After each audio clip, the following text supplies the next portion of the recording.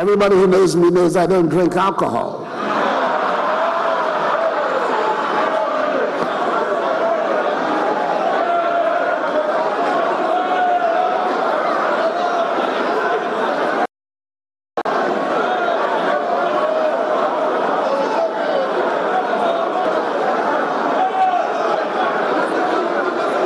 Last year, government reduced the Planting for Food and Jobs program, which had been implemented since 2017.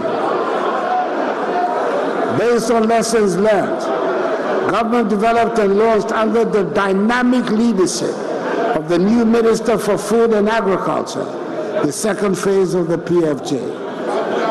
The second phase of the PFJ sets out a 5-year agenda to ensure food self-sufficiency and resilience. Strategic targets have been set for 11 priority products in the immediate term, September to December 2023. Short term, year 2024. Medium term, 2025-2026. And the long term, 2026-2028.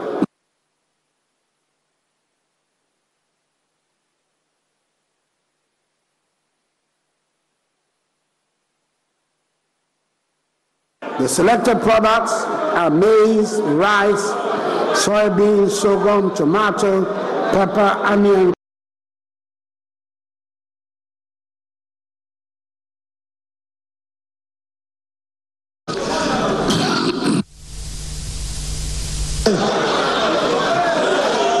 Poultry obviously requires extra attention.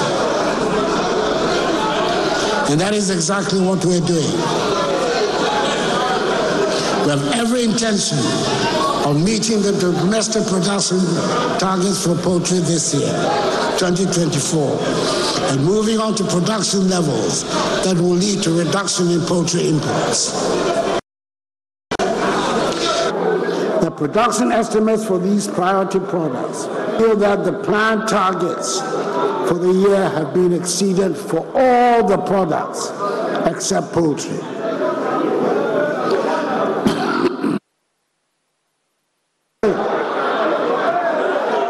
Poultry obviously requires extra attention. And that is exactly what we're doing.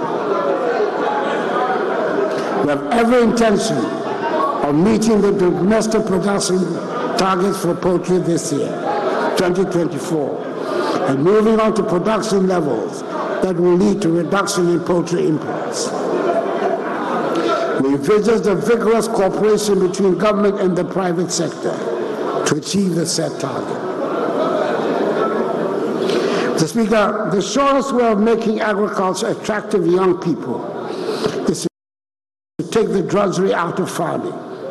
And government is continuing to make agricultural and equipment easily available.